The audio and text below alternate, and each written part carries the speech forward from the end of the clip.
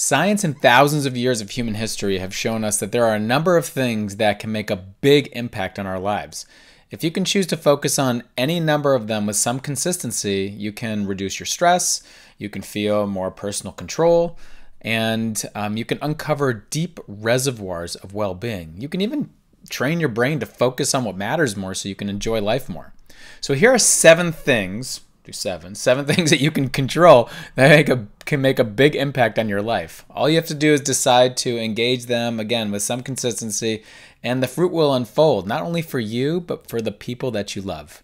If you're new here, then my name is Dr. Elisha Goldstein. I'm a psychologist, I'm the founder of the Mindful Living Collective, and I help people go from feeling stuck and overwhelmed to feeling a greater sense of personal control so they can focus more on what matters and enjoy life more. And I do this through my online programs and my personal consultations. And if you'd like to join a personal coaching program with me, then go ahead and follow the link below to the Uncover the Power Within program. Okay, here are 7 things that you can do to sprinkle into your daily life. And all you have to do is do it with some level of consistency. And if you do, it can make a big impact on your life. So I'm going to go over, just name all the 7 of them, and then we're going to go over each one by one. Okay, the first one is we just want to remind ourselves to be curious in daily life. Approach everyday things with curiosity and learn how to savor those things. The second thing is we need to learn how to forgive mistakes, the big ones and the small ones, from ourselves and for others. The third one is show gratitude for the good moments. Actually be aware of them and show gratitude for them, and learn how to be more graceful during the more challenging moments. The fourth one, practice compassion and nurture connections. The fifth one, make peace with imperfection inside and out. The sixth one, embrace vulnerability by trusting others and themselves. And the seventh one, accept and appreciate that all things really come and go. Okay, so let's talk about number 1, practice being curious. One of the beautiful things about being human is we have this part of our brain that's called procedural memory. And what that means is our brain can do something or engage something or relate to something once, twice, 3 times, and it just memorizes that procedure so we can handle more difficult things.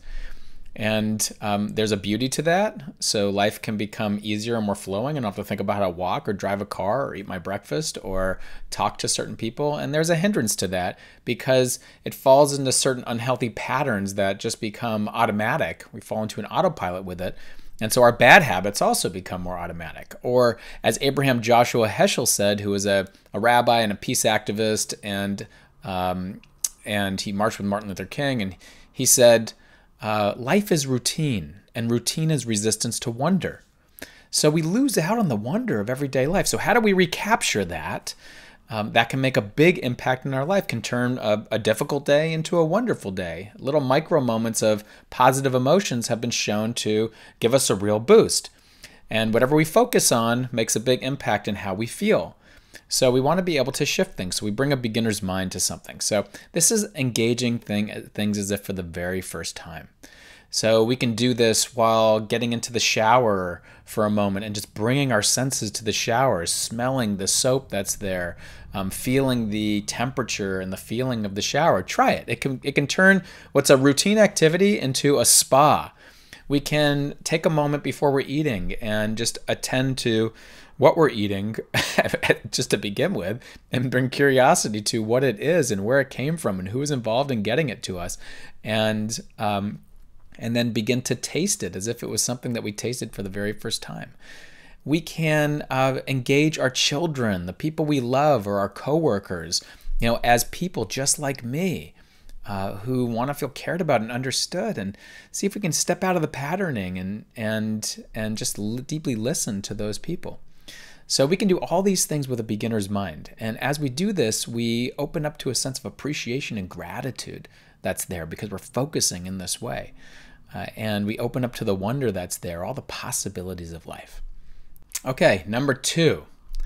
Life comes with its obstacles. We all have intentions, habits we want to make. We want to exercise, we want to meditate, we want to play guitar, we want to do things that are good for us and for other people. and we have all these great intentions. But what we find is that throughout the process, we get busy, or we get tired, or we find ourselves doubting ourselves. We get caught in a process of avoiding what's uncomfortable, or just feeling too restless to actually engage in the habits of life that we want to do. So what naturally happens next is we start to criticize ourselves and tell all the reasons we can't do it, or just berate ourselves for that. But what we find is that something that can make a big impact on our life is learning the process of forgiving ourselves and even investigating what took us off track and invite ourselves to begin again. We have to understand that life is a change journey. And even if we have intentions, we can be really sticking with them really well at first, but then we're inevitably going to fall. That's just part of being human. And so we practice this. We learn to forgive ourselves to get back on track. So what do we find? We find that when we're off track, that's not a sign of failure. It's an opportunity. That's the difference in the mindset here. Straying from our intentions is not a failure. It's an opportunity to learn and come back even stronger. So we have this phrase called forgive, investigate, and invite. So every time we have an intention, whether it's exercise or being a better partner to the people that we love, or a friend, or eating better, or whatever it might be, right? And we expect at some point to fall off, we forgive ourselves for the time gone by. That's the past. Lily Tomlin once had a saying, forgiveness means giving up hope for a better past. And so we forgive ourselves, but we don't let ourselves off the hook. We investigate what took us off track. Hey, I had this intention to eat better. What happened? Maybe I got tired, or maybe it was too hard, or maybe it just wasn't the right fit for me, or maybe I had an opportunity to investigate, but I was on a few days and it didn't really work out for me. What's something else I can do to support myself? Maybe I need to get a couple friends to join me, or maybe I need to put my shoes next to my bed in the morning so my brain sees it. Lots of different things that we can begin to adapt and experiment with. We can use the previous one of being curious, staying curious. So we can do this. We forgive, investigate, and invite. And we can do this over and over again, turning obstacles into opportunities. And therefore, we just learn to get better and better and stronger at making the changes and the habits that we want to make in our lives. Number 3, hold emotions lightly. People who are successful in life, and what I mean by that, feel a deep sense of purpose and meaning and are living in line with their values, hold emotions lightly. And so what does this mean? This means that when you start paying attention to emotions, you start learning that they are energy in motion, emotion. And they have this nature of just coming and going all the time, whether it's something that's comfortable or uncomfortable or neutral. And so what we want to learn how to do is be able to hold them with this understanding that they have this nature of coming and going. And what we do is this enables us not to get so wrapped up in the difficult feelings, but instead hold them with a gentleness and tenderness. Maybe even learning from them and getting better and better at understanding what we're needing in a particular moment. When the comfortable emotions come, we can learn to hold them also lightly, because we know they're also not permanent, but we can learn to be grateful for the good moments. Like, hey, this is a really good moment, and in life there's really good moments. Let me allow myself to really savor this experience. It's a 3-step process that I love doing in my life. Just being on the lookout for good moments and saying that, hey, this is a good moment. In life there's good moments. Can I just allow myself to savor this for a few moments? Get those neurons firing together and wiring together around that type of direction. And so as we do this, with this experience, we can learn to be more grateful for what's good and more graceful during the inevitable difficult times, finding ourselves in a much deeper sense of balance with life. Okay, now take a moment to reflect on or think about any of the last few things that I mentioned. If you turn the dial by, let's say, 10% on any number of them, what would change for you in the days, weeks, and months ahead? Go ahead and think about that. Reflect on which one you'd want to turn the dial on by 10% and comment on it below.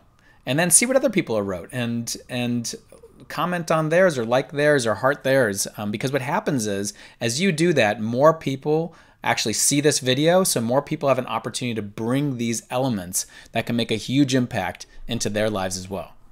Okay, number 4. practice compassion. This one piggybacks on the previous one a little bit.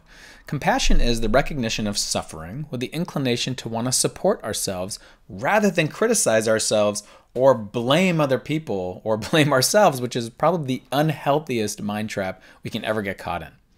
So what we want to do here is a repeated practice of intentionally paying attention to difficult emotions with a sense of curiosity and the inclination to care about ourselves sends the message to our brain that we're worth paying attention to. And as we start paying attention to difficult emotions in this way, we become less reactive and less afraid of them. And that's huge. Just imagine that. Imagine a difficult emotion surging up in your body, and you just are not as reactive to it. Instead, you're more aware of what you're needing, and you're inclining to give yourself that. Or even someone in your life that's triggering to you in some way, and you see, it could be your kids, it could be a parent, it could be a coworker, and you see them have this difficult emotion, and instead of you reacting to it by closing down or fighting with them, you react with this recognition that here's this person who's suffering, and you have this inclination to want to support yourself or them in that moment.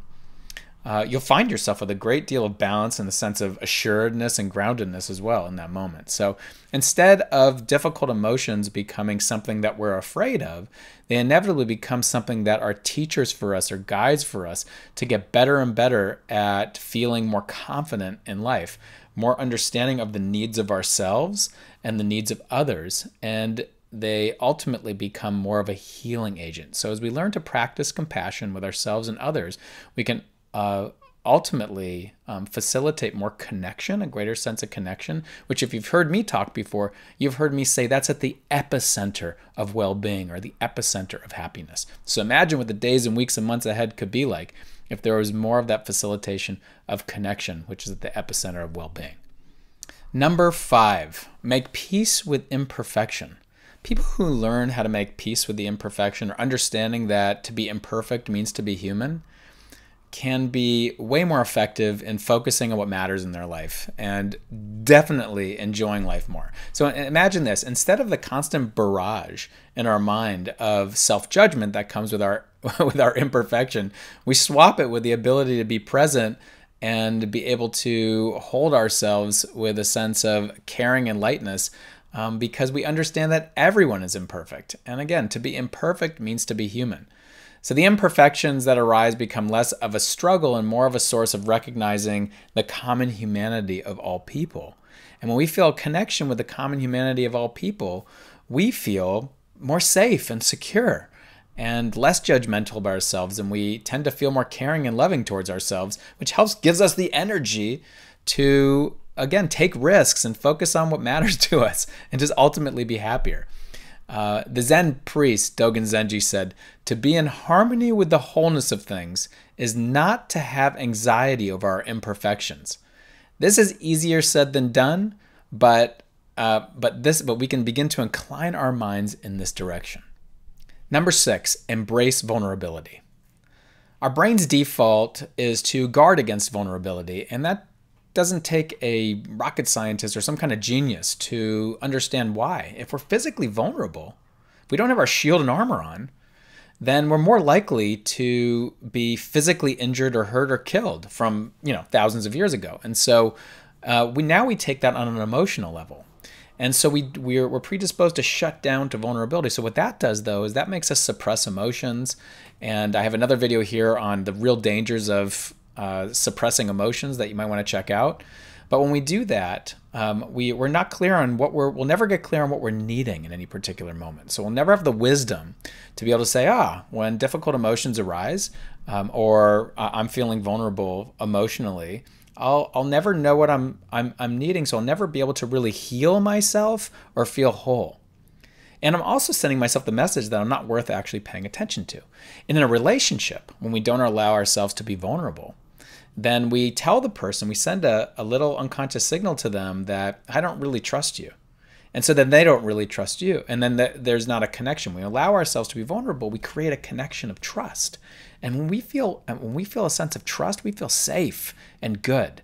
When we allow ourselves to put ourselves in a position of growth, take a risk. For example, for me, it's like speaking in front of larger and larger audiences. I always feel, vulnerable because there's a in the back of my mind a sense of, oh, there'll be some criticism coming and I'll be in danger. But when I allow myself to take that risk, to write a book, to be here right now doing this with you, I just learn and grow and grow. And so we grow by being vulnerable. Vulnerability is where the gold is. And so as we begin to allow ourselves to do that more and more, we begin to trust ourselves and grow more confident. And that's how that can make a huge impact on our lives. One more thing about vulnerability. Of course, this doesn't mean that we're vulnerable everywhere and at all times. We still need to be discerning. But as we allow ourselves to do this in spaces where we feel safe enough, we begin to trust ourselves more and more, become more confident about living the life we want to live. Okay, number 7, understand that all things come and go. If there is anything that is an ultimate truth in life, is that all things come and go, except for, of course, that law. That one remains constant. So when we close our eyes and listen to sounds, you hear, like my voice, sounds coming and going. And that's just one example of that. When we open our eyes and we look around, we see that seasons, they also shift and change and come and go. Even in Los Angeles, there's seasons, I've noticed. Food comes in our mouths and the taste is there, and then it's gone. We're born on this earth and we grow up and we have all kinds of great experiences and adventures and difficulties that we're working with, and eventually that begins to pass away and we understand how precious life really is. And we begin to put our phones down more often maybe, or we open our eyes more to the sacred moments that are really there in our everyday life. So as I continue to hear over and over again from any parent, it all goes by so fast. I'll never forget when my wife was pregnant for the first time and we'd walk by anybody from all walks of life, contexts, races, ethnicities, across socioeconomic stratas. Everyone would say the same thing. Really, be present to it because it all goes by so fast.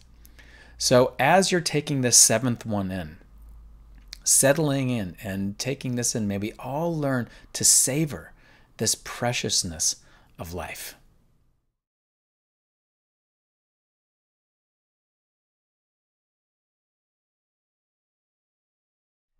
This reminds me of the poem The Summer Day by Mary Oliver. And so I'm just going to recite it to you right now. And if you've heard this 1,000 times or 1,000,000 times, or this is the first time, take a moment, soften your body, take a deep breath, release, and take this in. Allow this to be a moment in your life, and then just notice how you feel. Okay. Who made the world? Who made the swan and the black bear? Who made the grasshopper? This grasshopper, I mean. The one who has flung herself out of the grass. The one who is eating sugar out of my hand. Who is moving her jaws back and forth instead of up and down, who is gazing around with her enormous and complicated eyes. Now she lifts her pale forearms and thoroughly washes her face. Now she snaps her wings open and floats away. I don't know exactly what a prayer is. I do know how to pay attention, how to fall down into the grass, how to kneel down in the grass, how to be idle and blessed, how to stroll through the fields, which is what I have been doing all day. Tell me, what else should I have done? Doesn't everything die at last and too soon? Tell me, what is it you plan to do with your one wild and precious life? Okay, now, if you want to go deeper on these 7 elements and more, then go ahead and click on the link below to the free training called the Uncover the Power Within Blueprint. In that training, I'm going to bring you through all the stages you need in order to really get unstuck, regain a sense of personal control, be able to focus more on what matters to you, and ultimately enjoy life more. So again, there's a link to that free training in the description below, and go ahead and register for that now. Ultimately, like anything else, realizing the changes you want to make in your life for a better life can best be done with regular access to mentorship you trust, a sound teaching, and a community of people who are going to be there to inspire, motivate, and cheer you on along the way. If you want to go deeper with this and work with me, then you can look at the link below to the Uncover the Power Within program and click on that link, and in there you can also set up a call and we can explore whether it makes sense for us to work together. Finally, if this lesson was valuable for you, please like it and don't forget to subscribe for more. I'll leave a few suggested videos on the next screen that I think you're going to love.